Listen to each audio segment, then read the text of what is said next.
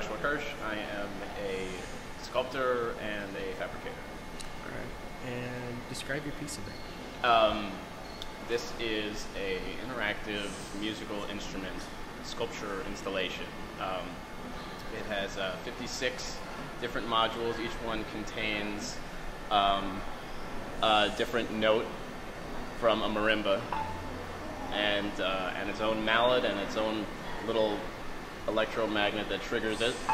And they're all triggered by this keyboard in the center, which anyone I can play, you can play, anybody can play, just like you would play any other musical instrument. So were you always interested in music? Or? I played the marimba back in high school. I was in the mallet percussion section. I always sort of had a thing for that instrument. I kind of, that was on the back burner for a long time, and I just became a sculptor. And my thing is I do interactive sculpture. Sculpture you're meant to touch and change and make your own in different ways. I've done stuff with light and movement, but never sound until this one. So when did you start on this piece? This, let's see, I started this at the beginning of 2009. Yeah. And over the course of a semester, this was my senior thesis at college. Cool. What college were you going? I went to School of Visual Arts in New York City. Cool.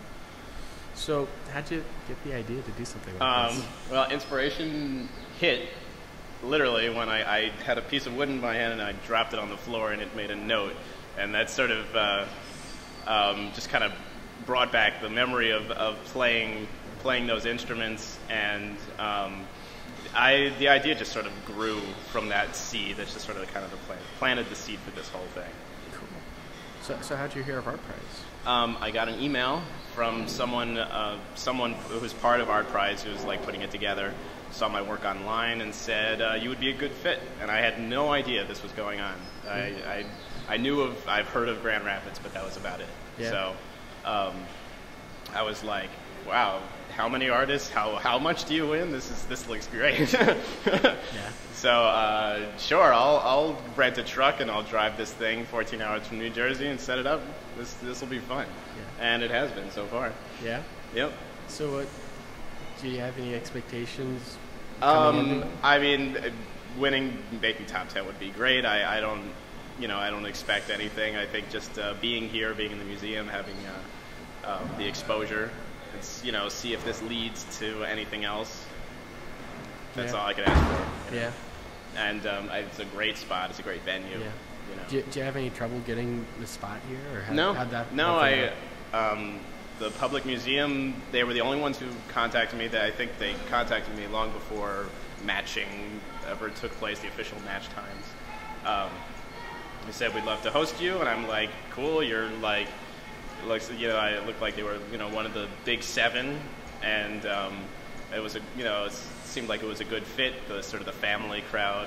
This is sort of like a very family-friendly kind of piece of art, so I said, sure, let's do it, and then they suggested this space. I said, this looks good, and that was it. Cool. Anything that you want people to know about it, or? Let's see. There's how many feet of wire? 25 feet times 56. Can't do that in my head. That's a lot. I guess I could play something. That'd be great. Go for it. Let's see. Do I want? I'll do the. I have a whole a 3-minute piece that I composed for this. Go for it. Specifically for Sympathetic Resonance, which is the name of this sculpture. So I'll play that for you. Go for it. Okay.